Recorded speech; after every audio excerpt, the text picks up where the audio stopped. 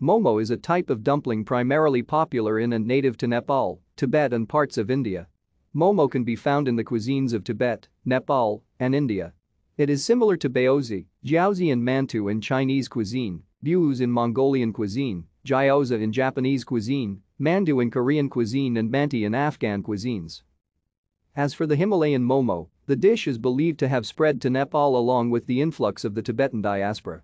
Since this dish was initially popular among the Newar community of the Kathmandu Valley of Nepal, one prevalent belief is that traveling Nepali Newar merchants took the recipe of momo from Tibet, where the Nepali Newar merchants used to go to trade, and brought it back home to Nepal.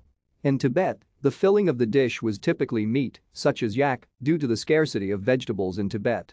However, after arriving in the Indo-Gangetic plains, the momo was made vegetarian in the modern era to feed the large population of vegetarian Hindus. Unproven, but substantiated by the dates and references to momo in colloquial references, the civil war in Nepal pushed out the Nepali diaspora to seek a livelihood in India, which further proliferated to the prevalence of Himalayan-style momo in the southern half of India. Momo is a type of steamed dumpling with some form of filling. Thank you for watching. Like and subscribe if you would like to view more of our videos. Have a nice day.